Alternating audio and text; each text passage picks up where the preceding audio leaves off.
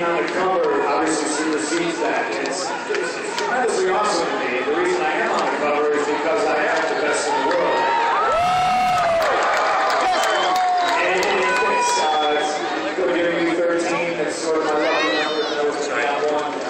And I think it's awesome. It's also one of my personal covers that WWE champion. So it means everything. Well, I just want to remind you, before we leave this, tomorrow you have this huge match against the Big Show and John Cena. So, what are your thoughts going into this match for tomorrow, SummerSlam? My thoughts are I can't really prepare because it's a triple threat.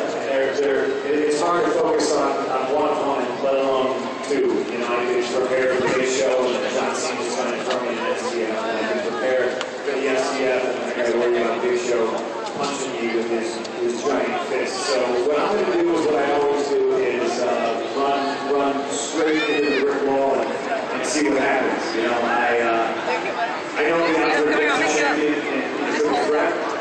Big Show can beat John Cena, vice versa. I don't have to be involved in a decision to lose my title. So to me, instead of being defensive, I'm going to be on the offensive and kick a lot of people's face.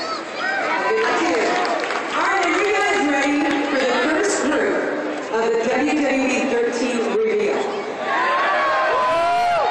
Roll the video, here is your roster!